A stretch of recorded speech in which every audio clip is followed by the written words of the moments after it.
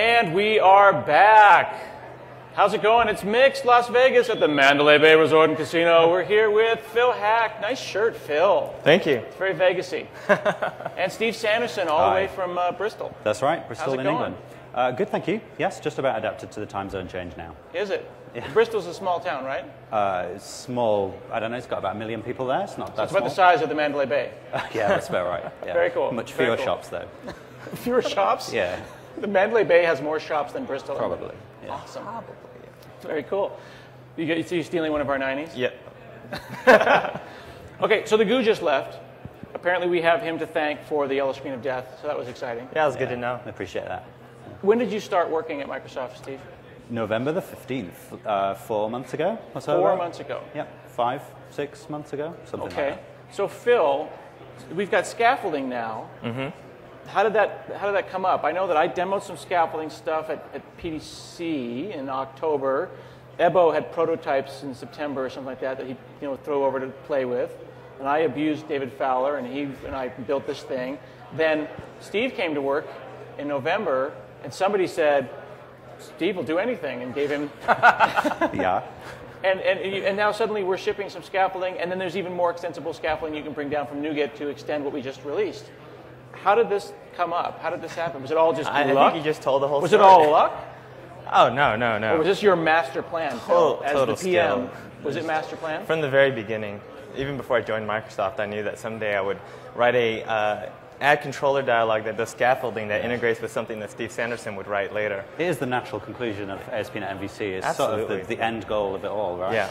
Now, will we eventually extend MVC so that I can drag a data grid over and then bring the Northman database in, and it'll just... Oh, good idea. Full circle. Yeah. Apparently writing inline SQL is the thing to do now. Actually, we're pretty close. If you call the webgrid grid and pass in some data, and it generates a table with paging, sorting, all that stuff. So how does it work, though? You're the PM, you've got devs that work on MVC, he's in England, and we've got NuGet. What's the interaction like for the work that he does, the work that you do, and the work that your devs do on MVC to bring it to something that we ship today? So for the most part, I'm in charge of kind of trying to drive the overall planning for it, but it's a collaborative effort with the lead devs and the QA. And then what happened with this particular release is that we had just released MVC3 RTM in January, and then we had this great idea to let's do another release. As a lot of people say, MVC version 3 is often when Microsoft gets things right, and so we liked version 3 so much we did it twice. And in this release, we've always wanted to do scaffolding, and in each release it was just one of those things. Well, we have more important. We need to get the framework right. We need to get these other things right. And finally, in this with this Mix release, we realized, okay, now's the time to do scaffolding. And so. But I was really busy with NuGet as well, and so splitting my time between MVC and NuGet, and it was getting really hard to stay on top of things. And so I had this bright idea that Steve has already written this MVC scaffolding package, and he's been working on it. And I talked to our manager, and I said, why didn't he own the entire scaffolding experience in MVC 301, or sorry, 3 tools update? Okay, so you just said MVC 301. Why isn't it 3.1, 3.5, 3 something? Because Scott had made the very specific point that the system.web.mvc didn't change. That's right. So is that why we didn't change the version number? Yes, yeah. We wanted it to be we originally had a code name, MVC 3.01. Internally we called it permanent redirect. So maybe some of you web folks are like laughing and everyone else is like, I don't get it. But in any case. Well, it's obscure. It is obscure, yeah. So we, what was I saying? Oh, 301. Yeah. There's a 404 there in your brain. Yeah. No, the idea that the versioning, you didn't call it 3.1. Oh, yeah, because we wanted to focus on just the tooling. We had this code name, and we ran it by some insiders and MVPs to get their early feedback. And what they told us is that it caused confusion. And a lot of people get freaked out if we release in January and then again in April release another framework update with new features. Then it's all this, figuring out, well, which version am I on? Which one do I need on my servers? Well, people are still waiting for the MVC3 books. And someone had tweeted earlier, by the time those books come out, MVC4 will come out. Yeah, hopefully this time around, there'll be a little more lead time because,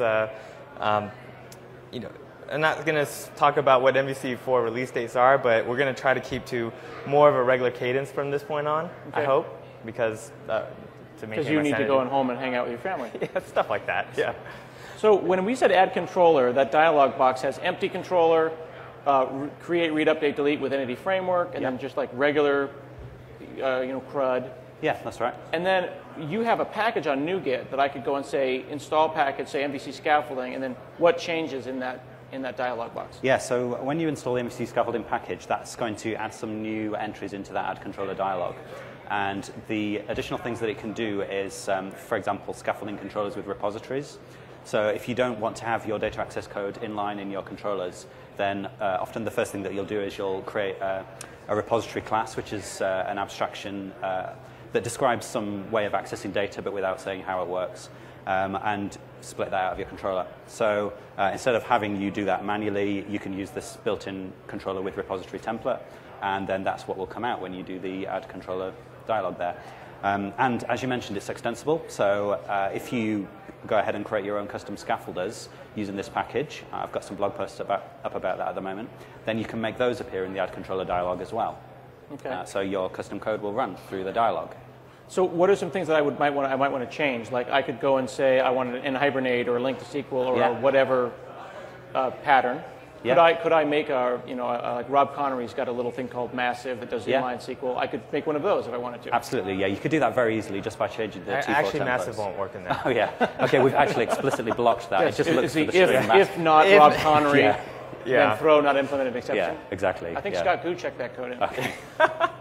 Okay, so I can get into that dialog. You can do that. And the dialog, is that just a front end to the back, PowerShell? It's just like, it seems like we've got NuGet that I can do from the GUI, and I can do NuGet from the command line. I can do scaffolding from the GUI, and I can do it from the PowerShell. Yes, you'll be delighted to know that it's slightly more complicated than that. The scaffolding can be run through the GUI in the way that we've just talked about, and it can be run through the NuGet console, which is based on PowerShell. And when you extend the scaffolding system with your own scaffolders based on PowerShell, you can put those in the GUI too. So when you run the built-in scaffolders, like the ones that were shown in the keynote this morning, that is not using the MVC scaffolding package because you might not have got that installed. Because you haven't brought it down yet. Exactly. And your package does not ship with Exactly. MVC. Yes, so it's separate. So when your custom things do appear there, then that is calling into the PowerShell code behind it. So basically the add controller dialog can do both. It can talk to the PowerShell code, or it can talk to the built-in tooling in MVC3 tools update. Yeah. Now, when I do scaffold controller, and I did that in the keynote, I saw not only a controller and a bunch of views, but also a context class for my database. Yeah. Then the second controller, I actually saw a method get added to the context rather than another file. I think a lot of people are used to code generation where you create a bunch of files, but that was the first time where we actually injected in another line. Is that something that I could, that kind of changes my perspective on what scaffolding can do? Yeah, so it doesn't just spit out text files, it can modify your code. So Visual Studio has this API that not a lot of people use or know about called the Code Model API, which will allow you to query your solution and your projects and your files and get back some object that represents these code elements. And then you can navigate through them like you navigate through the DOM in a web page with jQuery. And then you can say, like, add some more elements into the middle of this file.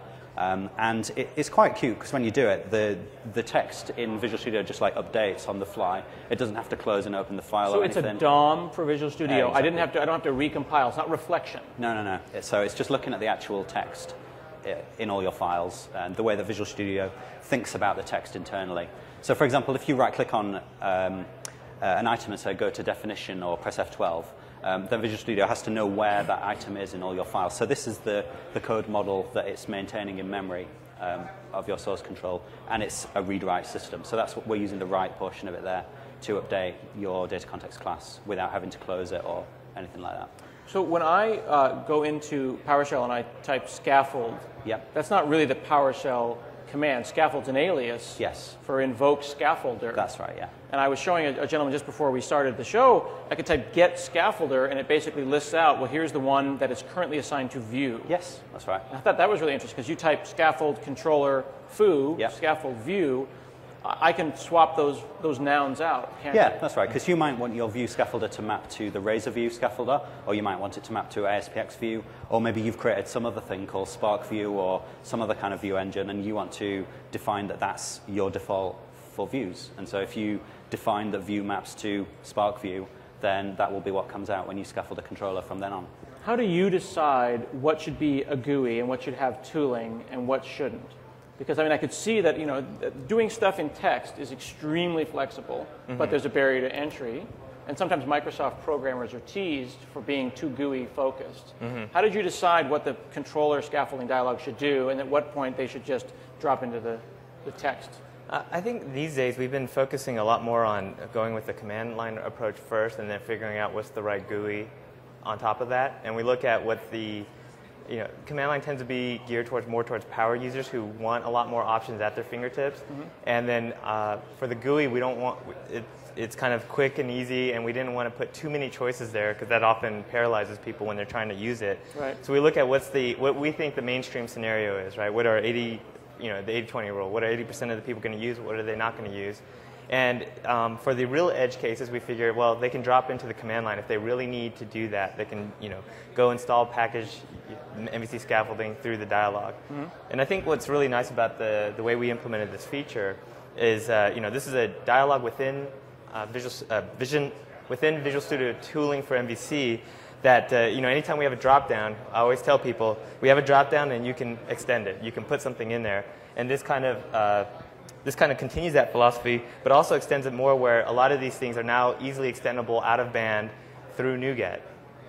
And this MVC scaffolder, you can rev this whatever speed you feel like, Yep. regardless of how MVC is revved. That's right, yeah. We were careful when we looked at the way that the two bits of technology talk to each other to make sure that neither side was depending on it being a specific version of the other side.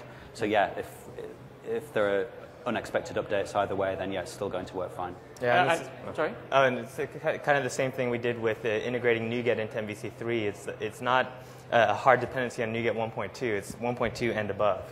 And so now I can upgrade NuGet when the next version comes out, and MVC will get all the benefits of that. When someone upgrades their tooling today, if I'm an ASP.NET MVC3 programmer, I've got the version of MVC3 that came out in January, and I run the installer, and you can get that at ASP.NET/MVC. Will that upgrade my NuGet installation?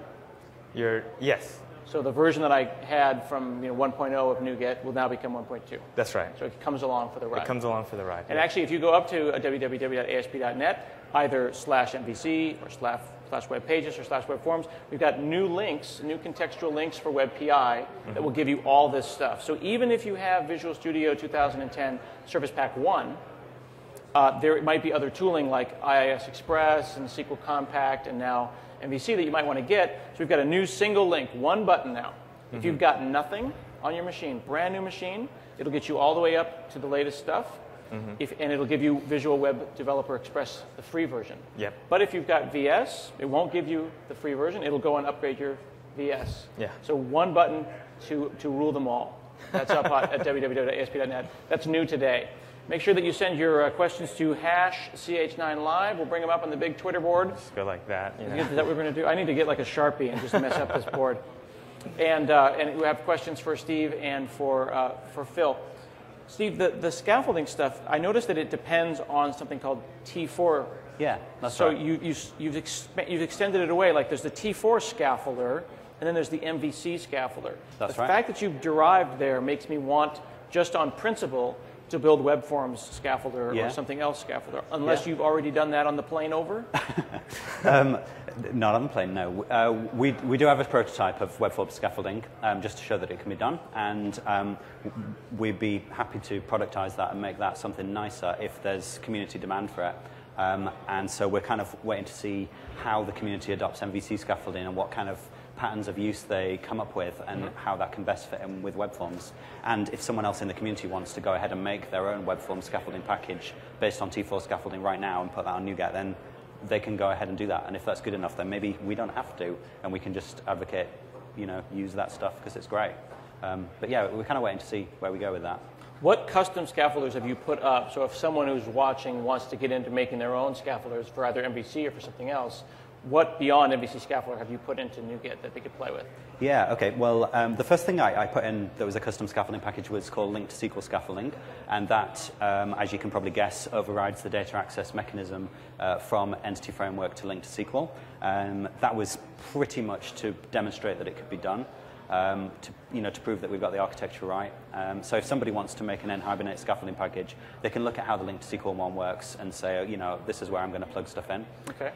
We've also got a special controller scaffolder that produces Ajax-powered grids based on JQ Grid.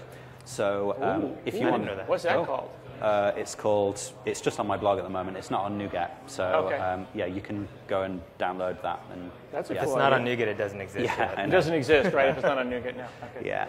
So, but that's nice because instead of having all the separate views for edit, delete, and so on, you've just got one view, and it's just got some JavaScript in it, and it makes a nice grid, and you can page and insert and update and stuff like that. So that's cool. That's cool. Yeah. Cool. And another thing is that a few weeks ago, at the MVP summit, we were talking about how we could scaffold actions separately. So instead of creating an entire controller, if I just want action and have it inserted into my controller, generate the view model that it wants to use, generate a view that uses that view model, maybe generate a unit test class for it, generate a unit test stub for it, all in one shot. And people really like that idea. So that's actually now natively included in MVC scaffolding as well. Okay, so MVC scaffolder, the one that we can get today in NuGet. Yeah. File new project, ASP.NET MVC with tooling update, install package MVC scaffolding. Yeah. Get scaffolder, I've got unit test, I've got actions. I can scaffold my own unit test. Presumably I could make my custom ones. And yeah, you can make MB custom unit template. or N unit or whatever makes me absolutely. happy. Yeah. That's pretty slick. Yeah. You know this stuff? Yeah, I do now.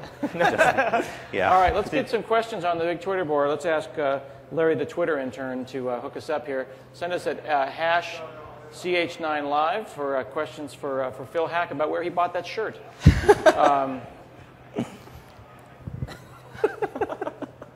Did you hear Scott Goo completely insult me as I walked out on stage? Yeah, that was really kind. So mean. Why so mean, Scott Goo? Why so mean? Actually, I think I wrote that joke for him. I had a retort, but I was afraid. I was afraid to come back. All right, we got a question on Twitter from Greg Ratner who wants to know about how EF performs on large sites. I've seen a number of large sites, especially big enterprise sites, using Entity Framework. Ultimately, the question comes down to like serialization. It's not Entity Framework itself. It's either the creation and the compilation of the query, and then it's the deserialization of the objects. There's some really interesting discussions going on around that on the web right now. Yeah, I don't know if you know, but I haven't heard a whole lot from the EF team. Would be like the right team to ask that question about what their experience has been with using Entity Framework. But what do you guys use? I thought that you did Link to SQL, and I've always said I was a Link to SQL fan. When I was using Entity Framework 3.5, I didn't like it, so I used Link to SQL, and I only switched over to when Entity Framework hit 4. Because now I can't really tell a difference between 4 and Link to SQL, so I just use EF4. Yeah, I was in the same position as well. I did a big project on NHibernate, which I was pretty happy with, although it's got its sort of rough spots. And then when Link to SQL came along, that I felt was a really good fit for some of the smaller projects that I had at that time. And so I was kind of, had a bit of a mixed bag of technologies. But since EF got to version 4, I felt that's suddenly become, it's really fits in with my mental framework right now about how data access should work.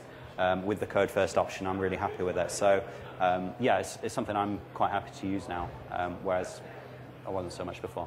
Yeah. We got an interesting question up here from Marius Schultz who wants to know what kind of the features are you thinking about for MVC4? And I don't know how much you'll be able to talk about considering we just released 3 with the tools update, but are those discussions happening on Codeplex, or how does the community get involved into influencing what comes into MVC4? So we have a couple places that probably the best place is going to our forums, forums.asp.net and /something or other. Yeah. But just look for MVC in there. URLs there. And so the MVC forums, you guys actively monitor that? Yes, the team is in there. The team's in there.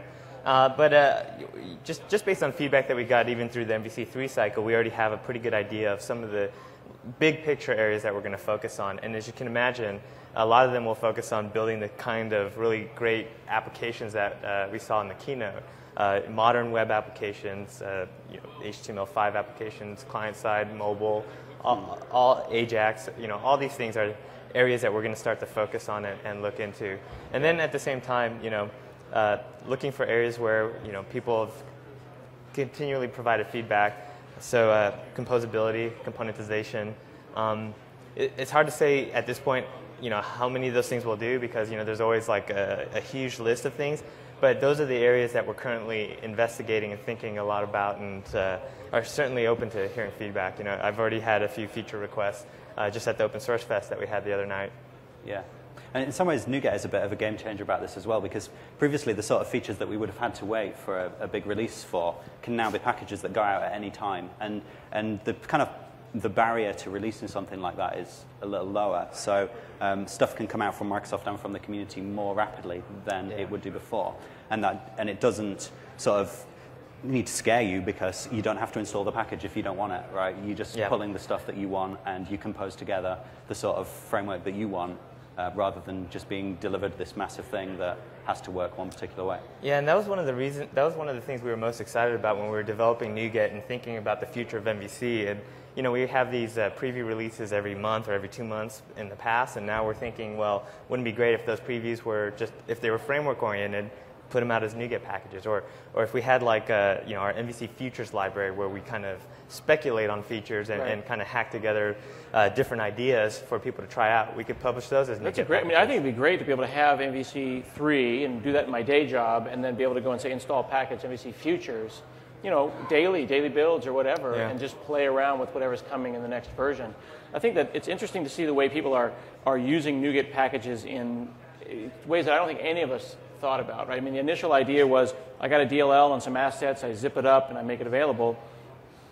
And I was able to go using some automation stuff that I'd learned from you, Steve, to go and write a web forms to MVC hybrid thing that actually automates Visual Studio and unloads the project and updates.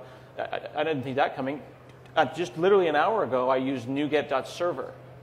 File new project, hit enter, install package NuGet.server, run. And then I've got a little tiny read-only NuGet server. Yeah. And then I saw another amazing one yesterday that I won't mention the name because I want to save it for my overview talk. I'm going to say it. Go ahead. But go ahead. Really, really amazing stuff from profilers and things like Elma to inspectors and utilities. It's not just about laying DLLs down. Yeah. We've got scaffolders giving new commands to Visual Studio. We've got, extending dialogues. Yeah, one of the nice things, the creativity that's come out of the community with NuGet packages has gone way beyond what I could expect, right? And I always expect a lot, but it always exceeds my expectations. So that's really great. One of the really nice things that's kind of I hate to use the word synergy, but more of a... Wow. I was wondering how long it was going to take before you said synergy. No, not synergy. What's the convergence or just like good serendipity? No, that was like Shift F7 in Word right there. Synergy. Hit the thesaurus, yeah. No, it is a little bit of serendipity that we have a lot of great APIs that came out in ASP.NET 4 that made our underlying platform so much more flexible that you can do things in NuGet packages that you wouldn't be able to do before. Exactly. Even if we had NuGet in 3.5. For example, pre-app start, where you can register and call into APIs that will allow you to add HTTP modules dynamically through code. Right. And let that sink in a little bit when you think about if you've ever tried to do that in the past. HTTP modules were part of IIS, and so IIS had to know about it even before ASP.NET was loaded into memory. Exactly. And now you can call into a kind of a hidden API, but you can dynamically register HTTP modules. I cannot say that word. And you can use a package called Web Activator, which takes advantage of pre-app start, and that allows you to register code that's going to run way early, right before the application itself is even started. It's a way of almost editing your global ASAX if you're doing it in a separate file. A really good example of that is the Entity Framework SQL Server Compact, which actually registers itself as the default. Exactly. So you can modify global ASAX without modifying global ASAX, right? Exactly. And modify the pipeline and compose these app togethers out of these different NuGet packages in a way that you couldn't do before in our framework. And so that's why we see some of these things like the packages that will not be named that until your talk. It's going to be awesome. Well, that's why we see packages like that coming out, because now they have these APIs to build against. This is going to blow your mind. I mean, They basically handed me my talk on a platter with this new package. And another great example is IIS Express, which I don't think enough. I mean, you can go tools options and say use IIS Express for all future ones, and your life will just be better. Yeah. Yeah. Like I was noticing when I was working on a web matrix project that I wanted it to go to slash, and it kept going to default.cshtml. So I wrote a little one-line server URL rewrite. This URL rewrite's included, and it's part of system.webserver in the web config. And I solved my problem in a line of code. And it wouldn't have worked in Cassini, in the Visual Studio Web Developer. So I mean, actually having full IIS there, having the flexibility to have these modules come and go, it's crazy. Yeah. It's again, I keep saying coming back to Lego. I know I know people hate it when I reuse metaphors and stuff, but the Lego pieces are the right size now. The other piece I really like is SQL Server Compact being in the box now, or being as a NuGet package that we can easily pull in. Just having an embeddable, not an embedded, but in-proc database is really nice. And X-copy deployable. Exactly, that I can just copy to my web server. Last question, we've only got about 2 minutes left, but has it been hard to convince groups at Microsoft that were not involved in NuGet, Entity Framework, SQL Server Compact, to ship their stuff that way? Because I bet few people are downloading Entity Framework or SQL Server Compact that way. They're using NuGet to get these things. I know I am. I mean, I have the tooling, but the way I get the DLL is NuGet. There was initial reluctance in some groups because they're already everyone's always hard pressed to ship, right? And they're like, oh, my schedule, I don't have time to add yet another deployment vehicle. And then we got Entity Framework to do it, and we said, well, we're going to include you in MVC. That's going to help you guys out. But even before then, we had their package up, and they got 100,000 downloads in like no time. Yeah. And now other groups see that, and they're like, wow, that's more than they got through any other deployment vehicle that they had at the time. So now we have other teams, emailing me all the time. Hey, tell me about NuGet. How do we ship with NuGet? What can we do with NuGet? So the tune has changed a lot, I think, simply because people are realizing that it's a lot nicer way to ship framework libraries or libraries than what we've done before. Nobody wants to run an MSI to install an SDK that then someone else doesn't have available. Thank you, Phil Haack, Steve Sanderson, everybody from Channel 9 Live. Get ready, people. Stack Overflow is next. Tell your mama. Hide your husbands. Tweet it. See you in a minute. Bye-bye.